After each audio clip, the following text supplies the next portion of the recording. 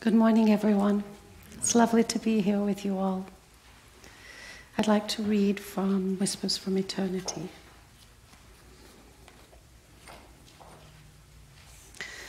The sunbeams of thy love shine equally on all the members of thy cosmic family, whether prophet, hero, villain, tiny moth, or me. It is our own fault if we make ourselves opaque by our own mental and emotional dullness. Teach us to wipe away the dirt of error from the windows of our understanding.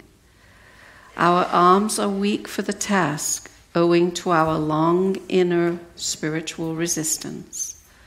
O Master Cleanser, lend power to our efforts, that we may wipe away every last spot that clings to our mind, obscuring our transparency and preventing free entry into thy light. O make us fully clean again, invisible in our egos, because transmitting only visions of thy beauty, which lies within us all. Om. Peace. Amen.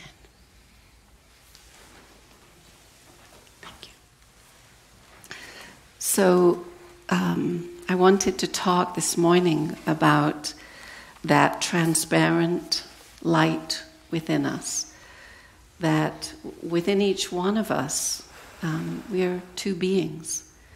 One is the ego, our human nature, and the other is that shining light of God, always present, always there, and how we lose ourselves when we move away from that light.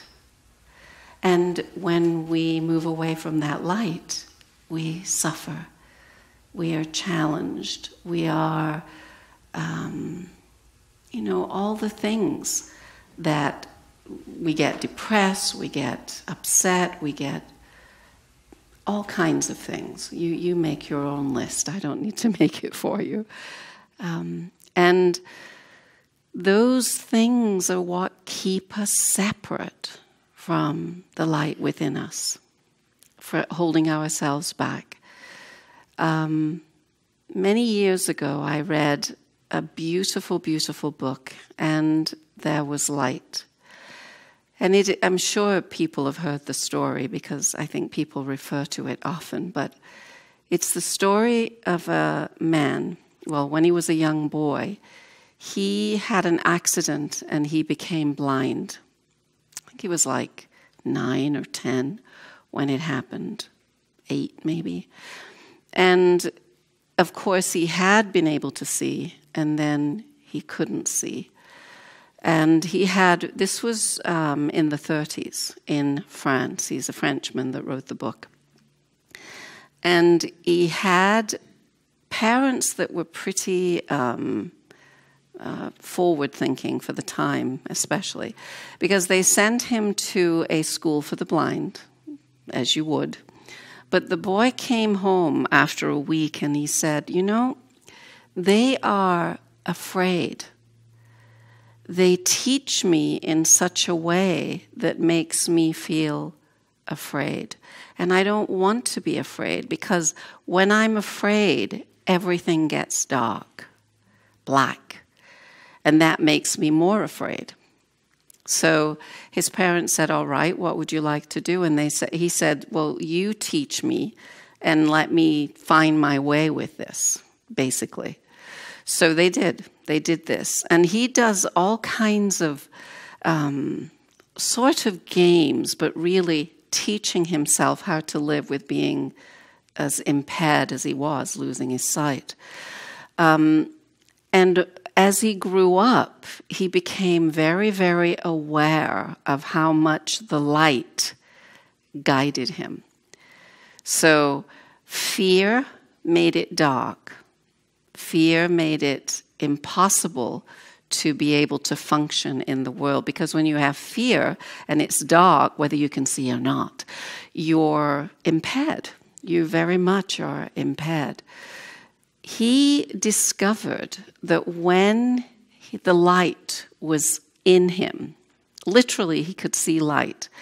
He said, the world opened up for me. I could move through the world and never trip or hurt myself. When I was afraid and it was dark, the world closed in on me. Sound familiar? You know, these are not, this is spiritual truth, but this was his absolutely literal experience. This is what he knew. He said also, when there is light, joy comes with it. This is so beautiful. Joy, light, the world opens up for me. In other words, the world is helping me. The world is letting me through and supporting me as I do what I need to do. When I'm in fear and darkness, joy leaves, light leaves, the world closes in, and everything is challenging. He said, I trip more, I stumble more, I bang into things more. So his everything that he did every day internally was to bring the light, to see the light. Not to push away fear, to draw in the light. And with it always came joy. And he said, when the light went, joy went. Amazingly beautiful. I remember this image he created. He was waiting for someone. He was leaning against a building on a wall. And he said, I realized as I leaned there that the building was leaning on me too. Such a beautiful, connective, loving, kindly way to look at the world, to feel about the world. So the kind of message is that the more that we feel God in us, especially as light, in other words, that we have faith and trust that God is with us always. It doesn't matter if we're perfect or not. God isn't standing there, arms folded, tapping his foot, saying, well, you know, when you get it together, then I'll come to you. God is waiting to be with us and be present with us now. He's waiting for us to acknowledge him, her, it, however you refer to God. God is waiting on us. And we get caught up in the darkness, in the fear, and joy flees, light flees, and with them faith. So having the faith and trust to keep moving forward, to know that God loves us now, right now, not waiting until you get it together or you're perfect or whatever it is. I'm always reminded, I think it's because I'm in Sacramento and this happened in Sacramento, I'm always reminded of the work of a devotee is a constant one of reminding ourselves to be faithful and to let out our soul nature, to allow it to manifest, to allow it to be drawn out. And every situation, every person that is in our world at any given time is there because God is creating that situation, that circumstance, that meeting up with whoever it is, just for you to grow in what we're talking about here. And this is no small task. It's like a constant thing that we have to remember. Relax, breathe, be open, move forward. So what I was going to tell you, and this is about the effort, the work involved in trying to maintain our relationship with God, with the light of God, with our own life of faith. Many years ago, Carmen, who used to live, some of the old-timers here will know Carmen, and I don't know where she lived, but I know she lived in Sacramento, which is a big, that covers a lot of area. And I was coming down here to give Sunday service like this. And I came a couple of days earlier because Carmen wanted me to stay with her. And So it was winter time, so it was dark when I arrived, and it was cold and rainy. And I walk into her house, and it's pitch dark, absolutely black. And I yelled out, "Are you here?" She said, "Yes, I'm in the kitchen." I said, "Where's the light? Can I turn it on?" Realizing she's blind, she doesn't need the light. Yeah, I forgot to say that. Excuse me. She's blind. She doesn't need it. So I turn on the light. She's in the kitchen baking cookies. What a revelation that was. No light, she's baking cookies. Just supporting what we are talking about here. She had a seeing eye dog named Fibber. Great dog. He was a golden retriever, beautiful dog. And I took Fibber out for a walk while she was making cookies. And even though he didn't have his harness on, when he has his harness on, he's on duty. He's a seeing eye dog. And when he doesn't, he's not on duty. So he was off duty with me. But I still had a leash. And I decided to kind of test him. So we're walking down the sidewalk, and there was a lamppost, and I acted as if I was going to walk into the lamppost, and he got right in front of me. He put his little body between me, and it's so sweet. But anyway, the story I want to come to is the next day we went to a park that was close to where Carmen lived, and she has the guide dog. Now, let me tell you something about guide dogs. There are only about 3 or 4 breeds that will allow themselves to be trained as guide dogs. You can probably imagine them, the smart ones, the intelligent ones, the responsive ones. And they train them for a year. That's a lot of training, a year. And then they bring in real blind people, put them in harness with the blind person, and have them go through their paces, so to speak. Some dogs don't take the responsibility. They've had the same training as every other dog, but they get their harness on, they're with a blind person, and they sometimes do it, sometimes don't. Well, they can't be guide dogs, seeing eye dogs. So the ones that take the responsibility become guide dogs. So they've gone through a lot of training to become guide dogs. So that's Fibber's story. He's a real live guide dog. He took the responsibility to do this all the time when he's in harness. It's like being in uniform. If you're in your uniform, you're on duty. If you're in your harness, you're on duty. Okay? But he was doing it with me even when he wasn't on duty. That's how inculcated the training becomes. So we're going to the park. To go into the park, there is a turnstile gate, right? So they start going through the gate, and I watch him. I kept stepping back because he's leading her through this complicated thing with all these, they have all those bars sticking out. It could be, but he got her through. So we all get through. And on the left-hand side, there was a big tall hedge, maybe 6-foot tall hedge. And out from under the hedge comes a cat. And Fibber lost it. He lost it. He lunged for the cat. And of course, Carmen is totally at his mercy. She has no control. And I said, "What can I do? What can I do?" And Carmen said, "Nothing. This is between him and me." I mean, they had to deal with it. It was not, I couldn't do anything. I mean, I could have, but she said no. So she's pulling on him, and he's up on his hind legs, barking like crazy with it, paws up, lunging for the cat. And she's, "Fibber, Fibber." The cat disappears back under the hedge. And it was almost like you heard Fibber go, "Oops." Because he dropped down on all fours. He came over to her right, which is where she's holding him. And he started to lie down, stand up, lie down, stand up, lie down, stand up. And I said, "What is he doing?" He was disciplining himself.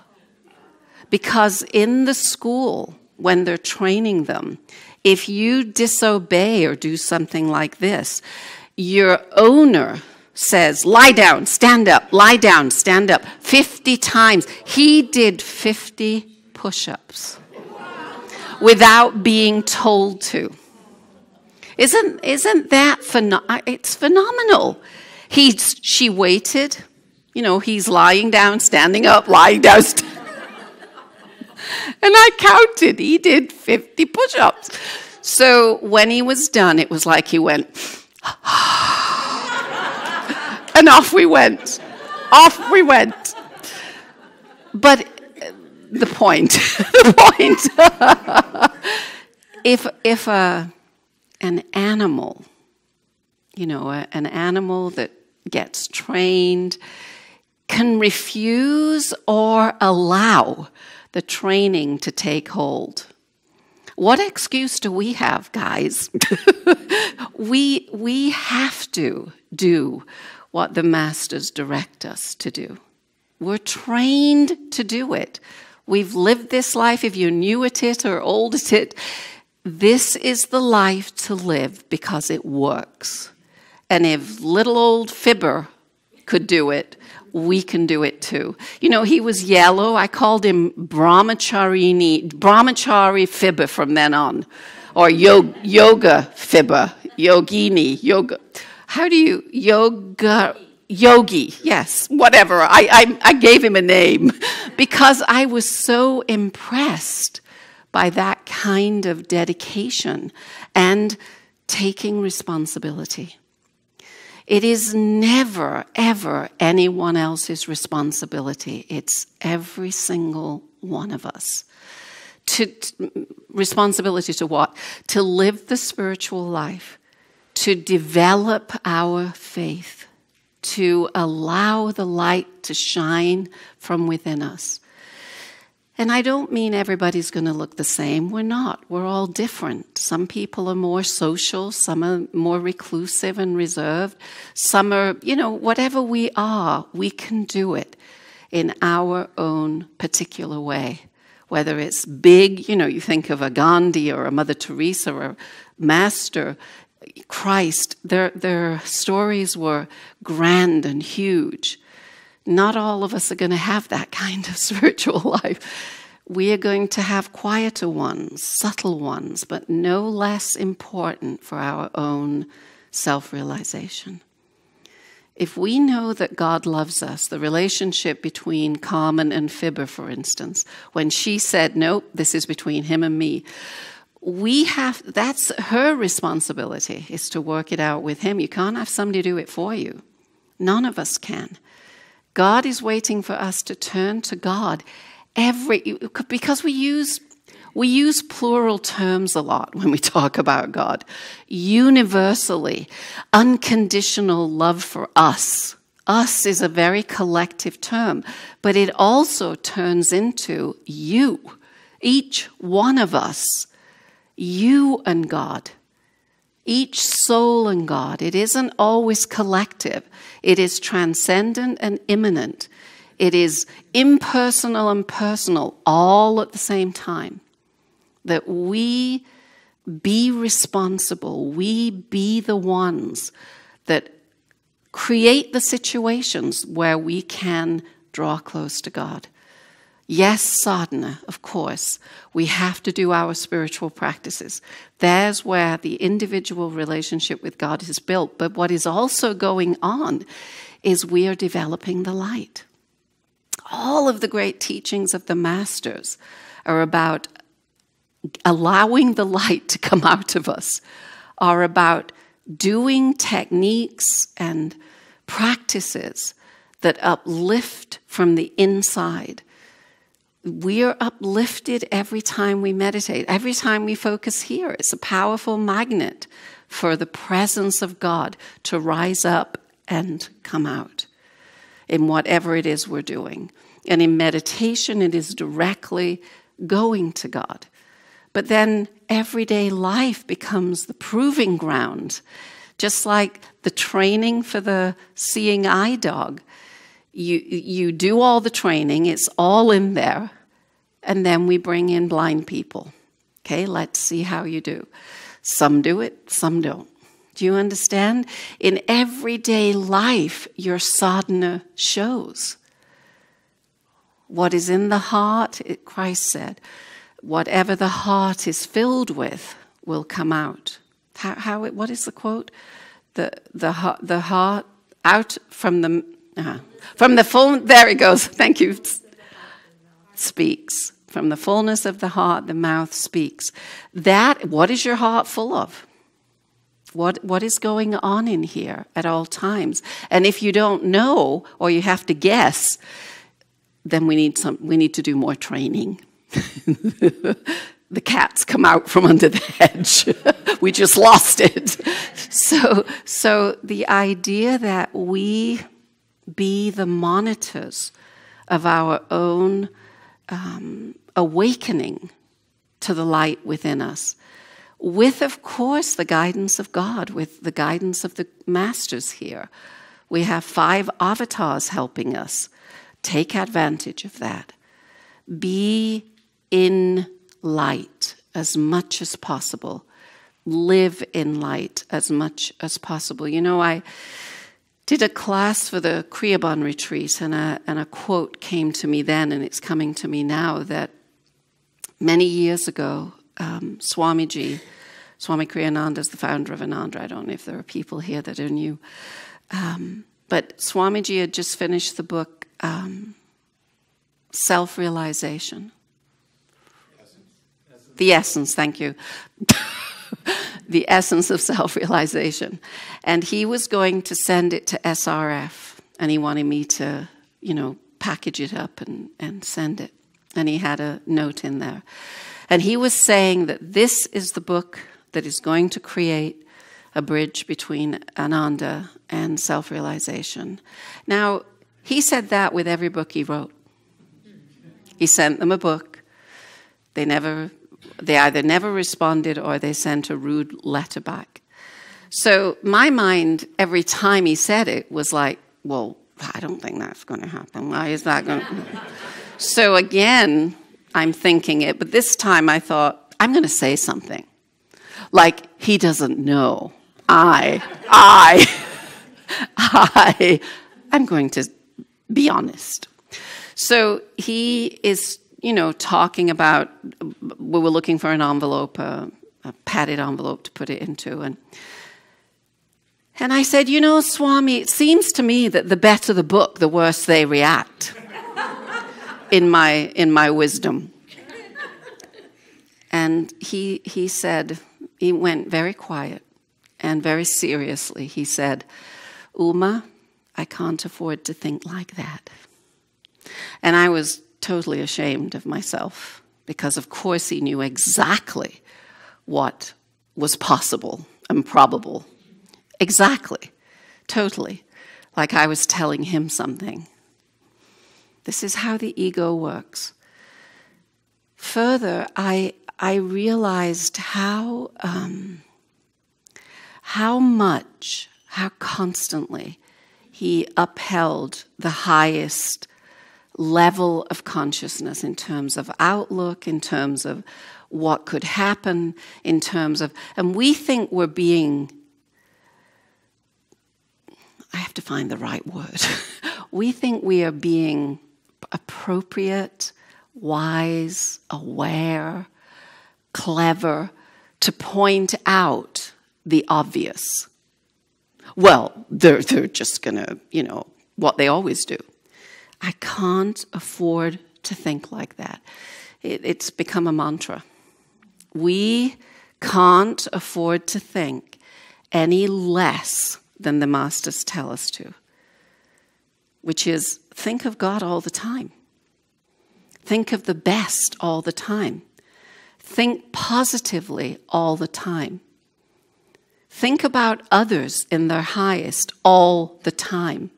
Be even-minded and cheerful all the time. Why?